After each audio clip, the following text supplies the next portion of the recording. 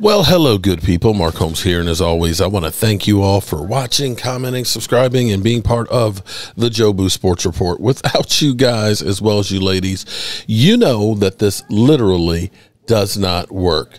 You know, I'm getting ready. Actually, we're going to do a live stream here, our Sunday evening bitch fest, where we basically bitch and moan about the Cowboys, or actually feel better about them. Lately, we've been feeling better about them.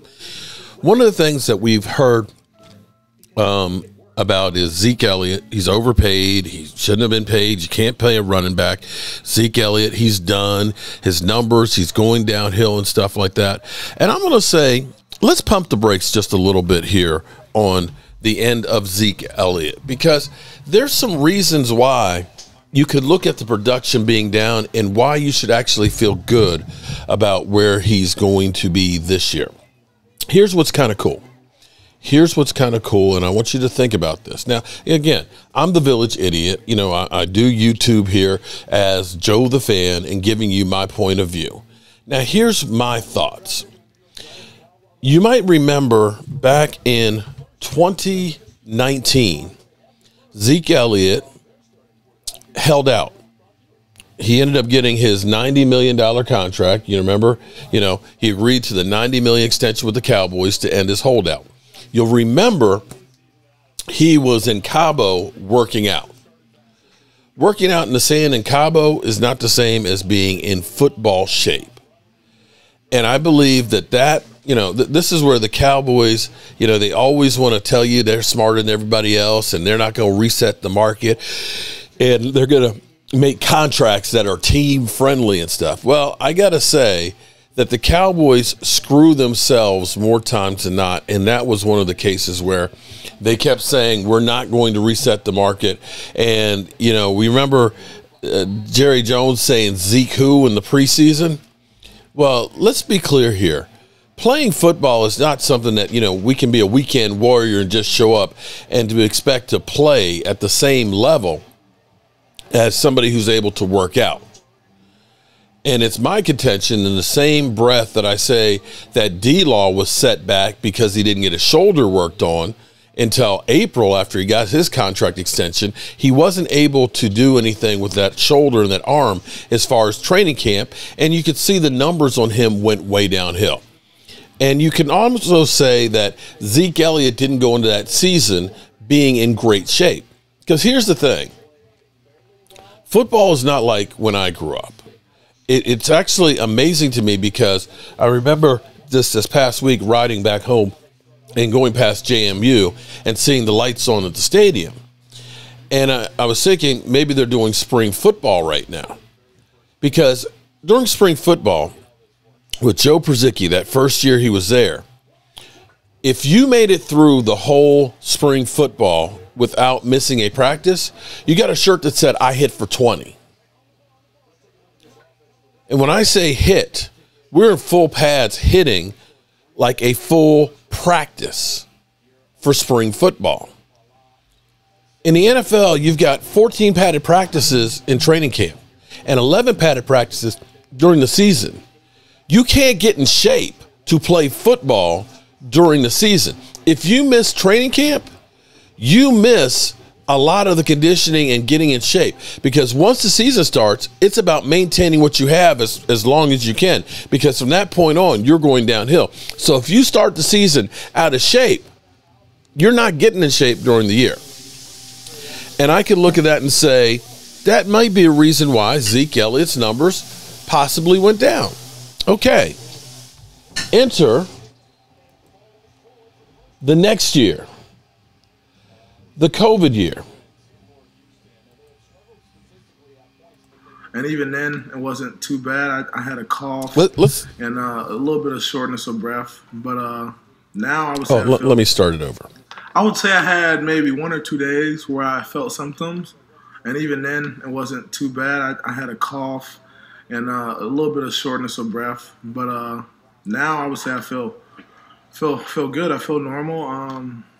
Still can't work out. I gotta wait until I could have went and got retested this week. I just decided. I mean, it won't hurt just to to wait another week. Okay, And, let me stop right there for a more second. time Okay, hold on. this week. Do you hear him trying to struggle to breathe there? Listen to it. It's coming up. Listen to him. I just decided. I mean, it won't hurt just to wait another You see right week there? and, You see him? Did that look normal to you? to wait another week and just give myself more time to rest up. It won't hurt just to wait another week and just give myself more time another week. Rest up. But I feel good. Okay. So there we have it, ladies and gentlemen. Zeke is. So here we have then the next year.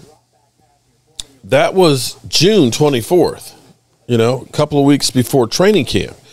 So he couldn't work out during that time. And one of the things they say about COVID is you can lose, it affects different people different ways. They say you can lose, 10% of your breathing capacity from COVID. We saw what happened to Amari Cooper when he had COVID, that he ended up being like, when he came back, the first game back, he was just like way out of it. And you started thinking, okay, it's taken a couple of games for him to get himself right. And he never really, it seemed like, got back on track. His best numbers were the first half of the season. So me looking at this and saying, okay, Zeke had COVID, that we know he had COVID, and he couldn't work out for a couple of weeks. It may be that was part of the issue of 2020, right?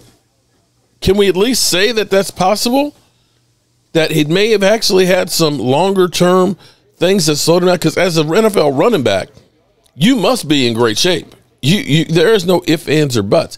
And this is different from, say, Todd Gurley, who had arthritis in the knees. We're not dealing with arthritis in the knees.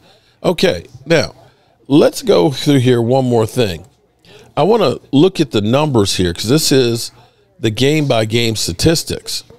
Because when we go through the start, this is reverse, okay? So the first game of the season, Tampa Bay is on the bottom. When you look at, now, we only ran the ball 11 times, so you got 3 yards per carry there, so that wasn't good, but that was just the beginning of the season. And Zeke always starts off the season kind of slow. But take a look at the yards per carry average after that game. Against the Chargers, 4.4. Against Washington, 5.6. Against Carolina, 7.2. Against the Giants, 5.2. New England, 4.1. Does that look like a guy who can't run? You look at those first few games, because they're saying, well, he averaged 4.2 yards per carry this season. Yeah, that's true. He did. That is very true. But somewhere along that line was when he got the PCL injury, because after New England, it was, 16 carries, 3.1, 5.1, 2.9, 3.6, 2.8, 3.5, 3.8, 3.1. Clearly, there's a major difference here between how he started. You see Zeke Elliott, the way he started the season, and we were able, look at that. And also to add to that, Tyron Smith and the offensive line shifting. I should have actually averaged out the numbers, his yards per carry from Denver back versus the second half of the season. If you're telling me he was able to run the football that effectively the first half of the season, and then he messed up his PCL and the offensive line went down. This isn't about Zeke Elliott just being a burned out running back. This was about an injured Zeke Elliott and an offensive line that wasn't really there, because you can look at Tony Pollard's numbers. They went down as well. So with this PCL healed, and he was running 22 miles an hour. And when you think about what we saw with Zeke Elliott, the burst hasn't been there. It's the burst. It's not getting through the first level. It's after making those huge, take it to the house. And that's where you look at it and say, well, conditioning in 2019 could have been a factor because he wasn't there with the team working out. You could say conditioning could have been an issue in 2020 because of COVID. And you could look at this and say, conditioning was there the first half of the season, but all of a sudden it went to crap because he was injured.